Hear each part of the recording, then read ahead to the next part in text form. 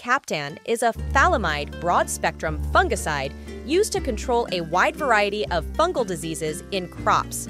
Mode of action: Captan functions by disrupting essential enzymatic processes within fungal cells.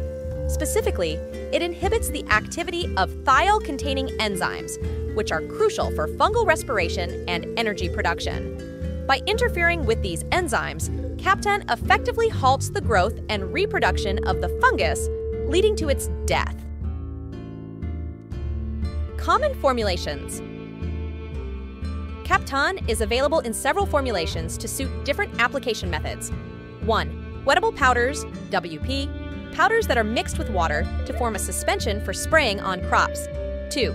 Dusts, fine powders that are directly applied to plants. 3. Granules, G, granular formulations for soil application. 4. Flowable suspensions, SC, liquid formulations that are mixed with water for spraying. 5.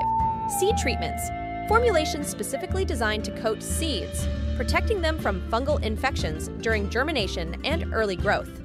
Uses Captan is used across various agricultural and horticultural settings to protect plants from fungal diseases. 1. Fruit crops, widely used on apples, peaches, berries, and grapes to control diseases such as scab, brown rot, and anthracnose. Captan is often applied as a foliar spray during the growing season. 2. Vegetable crops, applied to crops like tomatoes, potatoes, beans, and cucurbits to control blights, leaf spots, damping off, and various rots. 3. Ornamentals, used in nurseries and greenhouses to protect ornamental plants and flowers from a range of fungal infections. 4.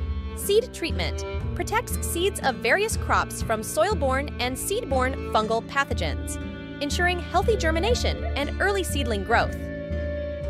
5. Turf and lawns, used to manage fungal diseases in turf grass, such as dollar spot and brown patch, enhancing the aesthetic and health of lawns and sports fields. Captan is classified as a possible human carcinogen by the U.S. EPA, leading to its ban in some regions. Therefore, exposure should be minimized. It can also cause skin and eye irritation, underscoring the importance of wearing protective gear such as gloves and goggles during handling and application. Thanks for watching our pesticide info video. Follow us for more updates and subscribe on YouTube. Your support keeps us making helpful videos. Stay connected.